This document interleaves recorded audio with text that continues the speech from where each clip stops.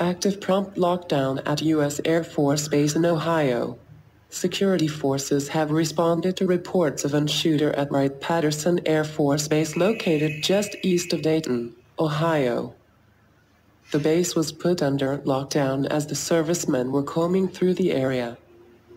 Lockdown alert heard over loudspeakers at Wright Patterson Air Force. This comes after the base says a report of an active at NASIC in Area A. We are at Gate 12A. Wright Patterson Air Force Base in Ohio is on lockdown following a report of an active at the National Air and Space Intelligence Center of the base, 88th Air Base Wing said.